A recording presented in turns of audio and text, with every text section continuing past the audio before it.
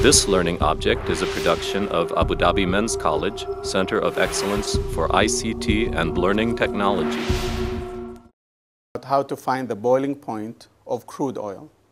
Now, when you find the boiling point of chemicals, usually they're single chemicals. So, for example, water boiling point is 100 degrees C. So now for crude, when you try to find the boiling point, crude is consisted of many things like kerosene, gasoline, jet fuel. It's just different products inside the fuel. So it's not simply that you're going to stick a thermometer and find the boiling point. So there is a method to do that. Now, it's a little bit more complicated than water, but the way I'll show you the way you can do that. So the way you do it, first of all, you need to do distillation to separate all the components of the crude. So you need to have kerosene coming out, you need to have the gasoline, you need to have the diesel coming out. And then what you can do is you can measure the boiling point of the separate components. For example, kerosene, gasoline. So the lighter ones will have a lower boiling point, and the heavier ones will have higher boiling point. So you have a mixture of temperatures. Then after that, you need to average them. Now, the way you average is not simple as taking 3 numbers and divide by 3 or 4. It's a little bit different. It's similar but different. So the way we do it is using charts. Now, this is a very important chart of how to find, we call it the mean average boiling point of crude. So the way we do it, everything is on the chart. So if you look in the top equation, it's the mean average boiling point is equal to the volume average boiling point minus differential. Now, what does that mean? If we look at this, the volume average boiling point is using this equation. Now, what this equation means is, if you look there, you find 20% volume of the crude. What is the boiling point of the 20% of its volume that came out, okay, of the fraction? What is the temperature, the boiling temperature of the 50% of the volume?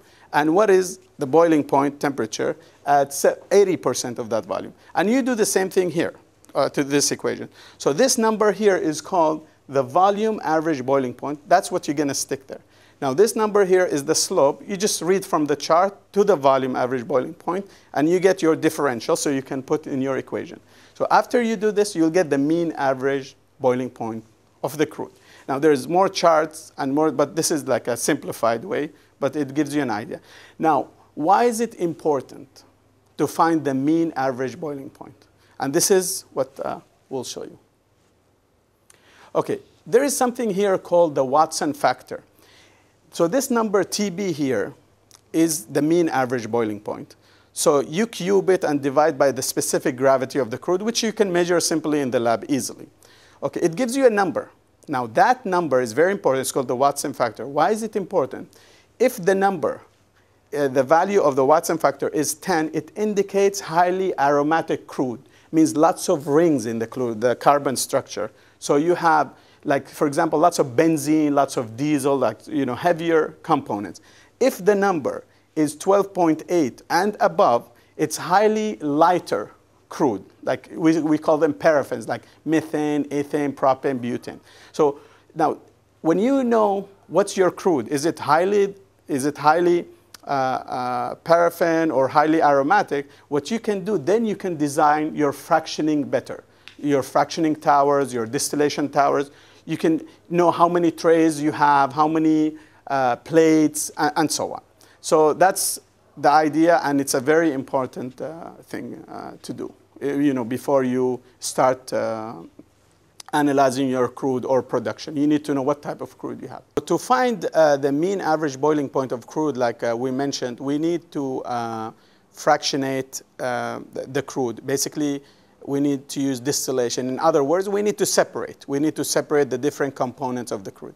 Now, this setup here is a result of fractioning that we did actually in a lab, and we kept the samples. So if you look on this side here, this is the crude, where you see it's a very thick material because it has many components in it, or different components in it. Now, and there's a thermometer here. So basically what we do, we use equipment. We boil this, and then you get, the lighter components will vaporize, and we collect them here. So when we collect them, so after we collect, for example, this first sample here, this is the lighter one, and you can even see the color. Then we read the temperature after we collect it, and that's the boiling point of the first sample. And then we do it for the second sample and collect the boiling point, for the third sample and collect the boiling point, and for the fourth sample and collect the boiling point. The reason I wanted to show you this is so you can see this is like light, this is heavy, heavy, heavy. So this could be, for example, like gasoline, for example, and it ranges from gasoline until we get to the diesel, which is a heavier crude. And then we can find the boiling point of each one and then go to the chart and do the averaging and find the average boiling point of all these components. To find the mean average boiling point of crude oil, like we mentioned before, what we need to do, because what we need to do is we need to fractionate the crude. So this is a picture of a crude, which is a mixture of kerosene, gasoline, fuel oil, jet fuel, all kinds of fuels, the light ones and the heavy ones, and diesel, of course. So what we do, we take this and we put a thermometer in the crude. Basically, we're fractioning, or we're doing distillation. So we boil this one, and we collect samples. So for example, this first sample that comes out, the vapor comes out, condenses, and comes down, we collect it. And then we get the boiling point of this one by reading the temperature. So this is the boiling point of the first one. And then after that, the second one starts coming out. And then after it comes out, we get the boiling point of that. I mean, at the beginning and at the end, there go two of them, and we average. And then the third one, and then the fourth one.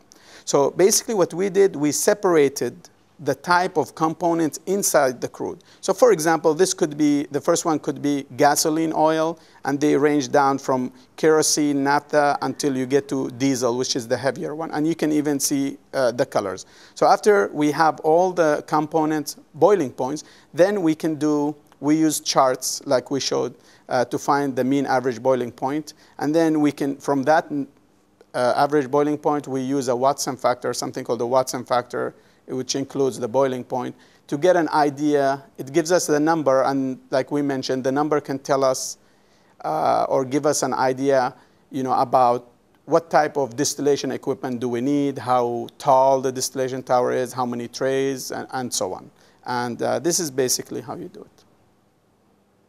We do distillation of the crude. We get the different products from the crude oil. So if you see these test tubes here, so the first one here, the first test tube has, for example, gasoline in it, which is the lighter fuel. And then the next one will have, for example, we can have naphtha or kerosene. And then the last one, we can have diesel, which is a heavier oil. And you can see the color. It goes from light to dark based on boiling points, lower boiling point to higher boiling point.